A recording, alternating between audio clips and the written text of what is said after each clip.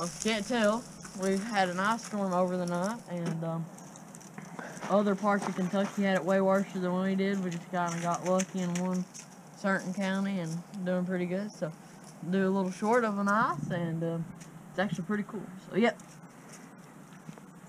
Grass is crunchy.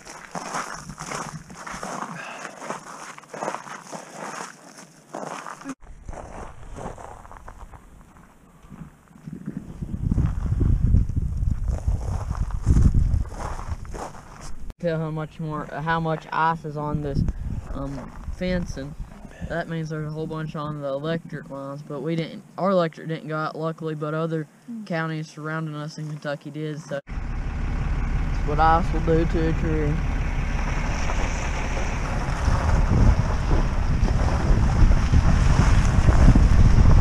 Pretty cool how that ice will do on them little bushes. There's some of the rocks.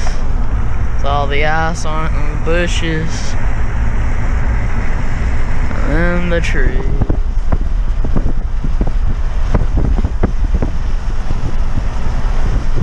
Pretty cool how that ice works. Which on the GoPro y'all might not be able to see it as good, but it is pretty looking.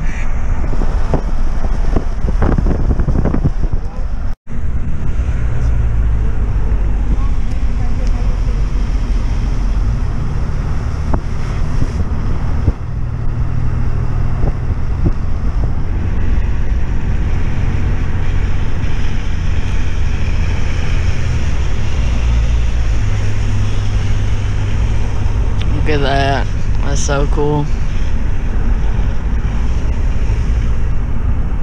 Yeah. First fatality of a tree.